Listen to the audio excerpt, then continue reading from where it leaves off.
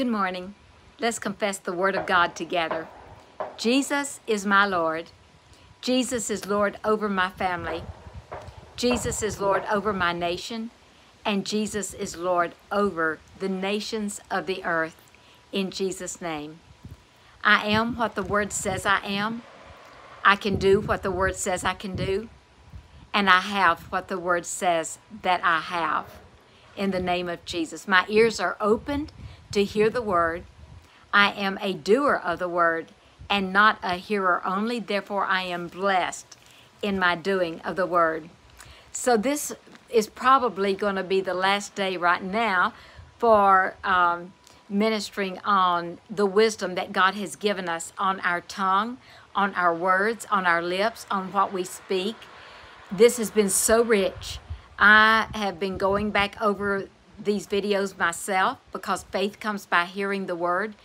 And I encourage you to do the same thing. In 1 Corinthians 1:30, God tells us that of Christ, of Him, we are in Christ, that Christ is made unto us the wisdom of God. So this is the very wisdom of God. In James chapter 3, he says, if any man sin not in word, the same is a perfect or mature man, and able to control his whole body. Behold, we put bits in the horses' mouths, that they may obey us, and we turn about their whole body. Behold also the ships, which though they be so great, and are driven of fierce winds, yet are they turned about with a very small helm or rudder, wherever the governor listeth. Do we believe that? Then he goes on to say, even so, the tongue. So do you believe that a rider on a horse can turn a horse about with a very small bit in his mouth by just pulling on the reins?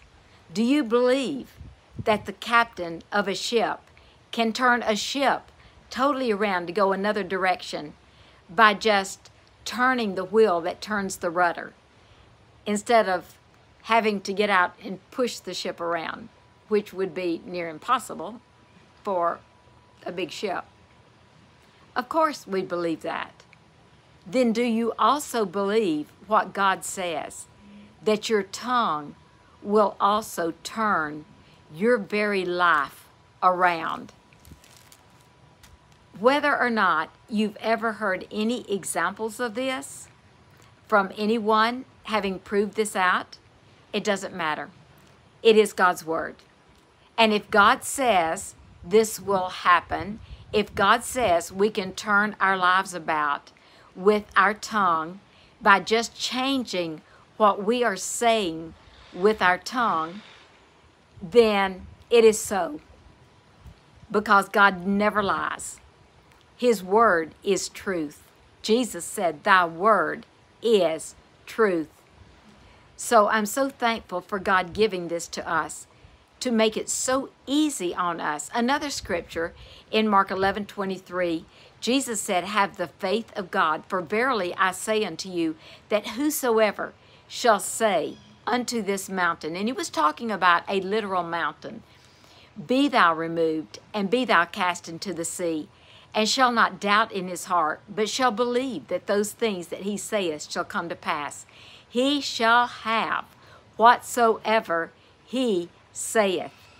So, you know, in the natural, to move a huge mountain would take probably years of explosives and carrying stuff off and all of that.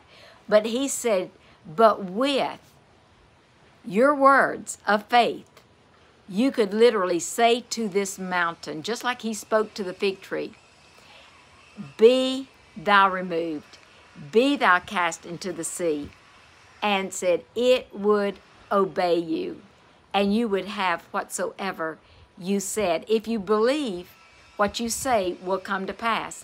So it's not enough to just not say. The Lord reminds me of this all the time because He does set a watch on our mouth, and it's important not to say the curse or to say things that you don't desire But in place of that, it is very important that we speak the Word of God and that we speak our desires. In Matthew chapter 9, there were 4 men that brought a friend, sick of the palsy, to Jesus. You'll remember the story. They climbed up on the roof because there was no place to get in. And Jesus said, "Thy sins be forgiven thee." Well, that really caused some of the rulers of the synagogue and the Pharisees to get upset. And he looked at them, he said, which is easier, now listen to this, which is easier to say, "Thy sins be forgiven thee," or to say, "Rise up and walk"? He didn't say which is easier to do. He said, which is easier to say, "Thy sins be forgiven thee," or to say, "Rise up and walk"? But that you would know that the Son of Man hath power on earth to forgive sins. He looked at the man that was sick of the palsy and said, "Rise and walk." And the man rose and walked. He did it with his words. But he said, which is easier to say? So, which is easier for you to say? I'm in debt or I am debt-free? Which is easier to say? I'm in lack or I have an abundance of money all the time?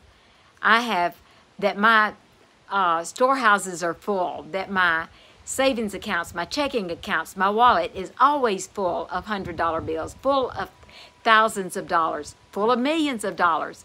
Which is easier to say? I'm sick or I'm healed? Which is easier to say?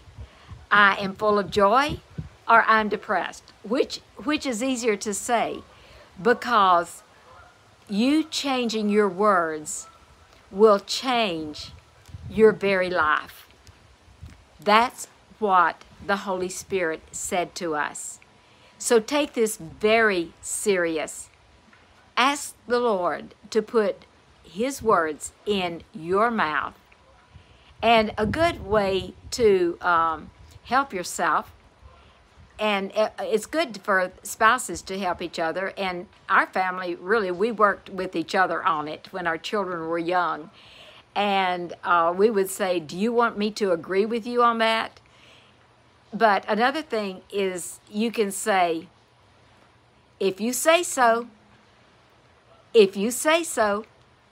So if a person says something negative, well, if you say so, but then also agree when you're saying wealth and riches are in my house. Think, if I say so, yes, you say so, and you have so what you say. You give voice to the Word of God, and God performs His word for you. So if you really believe this, make a very conscious, definite decision to begin speaking what the truth of the Word is, that you are more than a conqueror, that you have triumphed, that you have already overcome Satan, because greater is He that is in you than he that is in the world, that you do have wealth and riches in your house. So take these. The Holy Spirit will add to you revelation, and will give you utterance, because the Word says, he that hath, to more will be given. As you act on this little bit that the Lord has given us through me, then as you act on it, then God will give you more. And saints, you will see your life take an immediate turn for the best of everything, because that's God's will for you. Remember, all day Jesus is Lord. Thank God for His Word. Thank God for His wisdom. Thank God for Him telling us how to speak right words so that we will have right things in our life. In Jesus' name.